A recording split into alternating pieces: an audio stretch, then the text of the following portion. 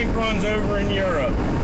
There's a number of banks in Italy, Spain, and France now that are showing that your ATM cards won't work, and the customers are unable to make transactions, and people that have direct deposit are having their funds, who knows, disappear into thin air, rehypothecated. Maybe they've already been bet and used, or maybe there's no money in the system at all. I would say all of the above are probable.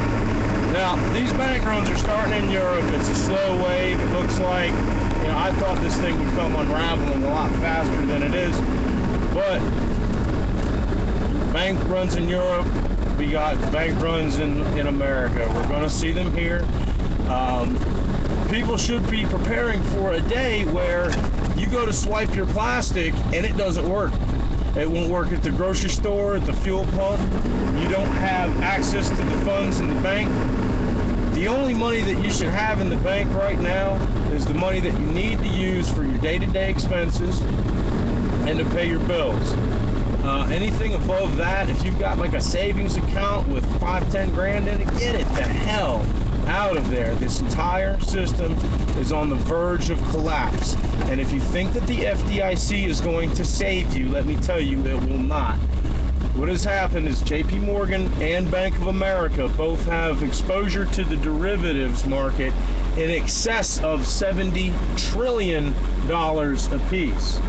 And now what they've done is, because of the breakdown of Glass-Steagall, the separation between investment banking and deposit banking, regular commercial banking, is that these derivative gambling debts, these are just bets.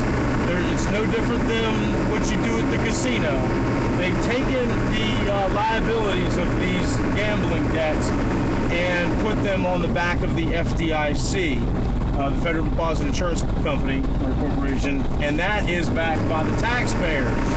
So in essence, the taxpayers are backing all of these derivatives. The small banks out there that paid huge premiums to keep that FDIC insurance should be completely pissed off right now, because there is absolutely no solvency in an insurance that has these kinds of liabilities on their books. The credit default swaps don't require that there be any collateral to pay off these insurance schemes, and the interest rate swaps, which make up the majority of the thing, could all just be triggered by an increase in the interest rates, and nobody is going to be able to pay off those debts. The FDIC isn't going to be able to, unless there's going to be some big massive printing, and that's already, any more printing done by the Fed is going to be, they're already buying the Treasury bonds, and that's another big trigger with this whole paper collapse, is that the Federal Reserve is pretty much the only group out there buying Treasury bonds. Everybody across the globe is probably getting ready to dump their Treasury bonds, and once that happens, there's going to be no stopping it and no slowdown to it, more importantly. And it'll all become worthless paper. They can print as many dollar notes as they want. They can print as many treasury bonds as they want. It will have zero purchasing power overseas. The Chinese can back the yuan with gold, and Saudi Arabia, I believe, will no longer accept paper notes for their oil. They're gonna want gold or gold-backed currency. It kind of blew up in their faces when they put the sanctions on Iran and said you can't use the SWIFT system for to do transactions with Iran because of the sanctions. All right, so India just started buying oil from Iran with gold. Yeah, you cannot beat that deal. The people have to walk away from all of this fiat currency. And a way of doing that is buying silver and using it as a means of barter and exchange. If we use something else other than the dollar, we can get around all their taxation schemes, all their inflation schemes. We can have a sound, honest currency that retains its value, and we walk away from this debt paradigm that's brought us nothing but debt and death.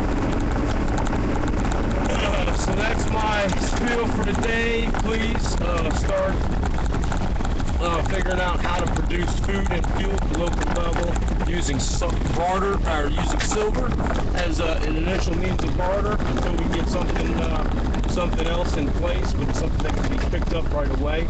And get your money out of these 401ks, and if you can cash out a pension fund, the pension funds and the Social Security, all this promise to pay. I believe that a worker should be paid what he's worth at the time that he's worked. All of these future promises are nothing but Ponzi schemes. And I feel very bad for the people that are, expecting the Social Security and all these baby boomers that have paid into the system. Well, if you have been paying attention to the system that you paid into, then you would realize that you're not going to see any of that money back. You expect the next generation to pick up that tab, and it's impossible because there's not enough of us to make up the difference. And frankly, I'm not paying into a Ponzi scheme. You guys got duped. I'm not paying for it. So I suggest you all move some of your savings into some real tangible assets. Gold, silver, the real estate market is going to take a hell of a hit, especially when the states are out of money and need to start selling their property. But like I said, the FDIC is insolvent. Don't count on it. Your paper and plastic are as good as what they can do for you holding in your hand.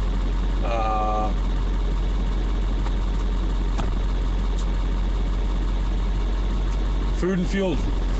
Produce food and fuel.